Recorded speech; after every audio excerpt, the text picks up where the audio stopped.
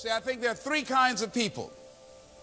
There are winners, people that know who they are, know what they want, know their potential, know what the possibilities for their lives, and they go out and they take life on. And then there are far more other people, and those are the losers in life. They don't know who they are. They've set themselves up to be losers. Circumstances, events, various experiences have shaped this image of themselves. They draw hard times and bad luck to themselves. They feel that it's hopeless and no sense in trying to change it. But then there's another group, and that's who you are. I think you're in this group. And this group are winners who have not discovered the keys that will enable them to unlock some new opportunities for themselves, some new experiences for themselves. These are people who they're winners. They know that they are, but they're out of alignment. They're out of sync with themselves. They just need some twerking, just need some coaching, just need to make some adjustments here and there. Just need to be given an opportunity, just need a little help, a little assistance. And often they're gone. How can you identify these people? Because these people who are winners, who have not discovered the keys that will enable them to tap into their greatness, they're always searching. They're brave. Stormy weather, icy streets, sleet and rain to get there.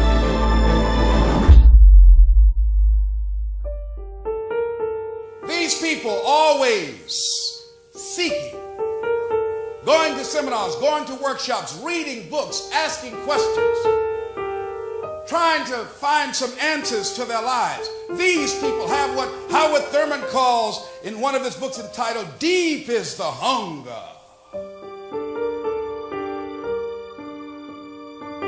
That these people have a deep hunger for a new life. These people, deep down in their souls, they say, God, there's got to be more. This cannot be it for my life.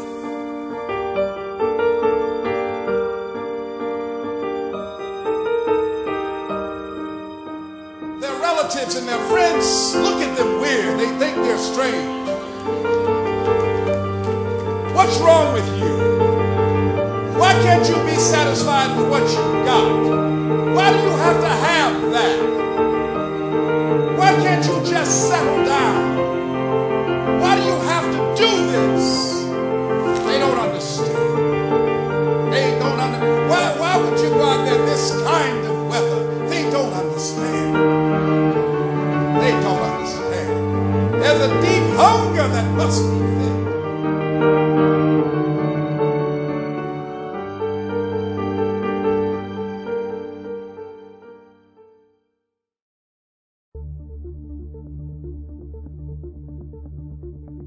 No matter who you are, no matter where you come from, problems are going to be a part of your life. In life, you're either going to a storm, right? Are you hearing me? You're on your way to a storm. You are actually in a storm, or you coming out. It's a part of life. So I don't care if you're a star athlete. I don't care if you're a billionaire. I don't care if you're a CEO of one of the most important companies. I don't care if you're an entertainer. Like, I don't care who you are. We all have problems. What I'm trying to tell you is this, though. Don't be consumed with them.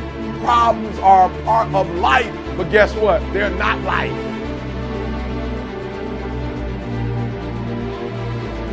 I want you to focus on your goals. I want you to focus on your solutions. Like, I want you to focus on that dream life that you have. Stop, all I'm telling you is stop letting the problems consume you.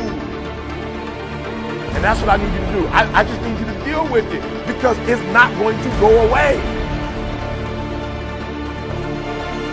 When you get on the other side of the problem, it's everything you dreamed of. I don't care how complex it is. I don't care. What I'm telling you to do is to deal with it. And once you deal with it, once you understand, as long as you are alive, problems are a part of your experience. So You can get through this. You will get through this. You must get through it. You are going to get through this.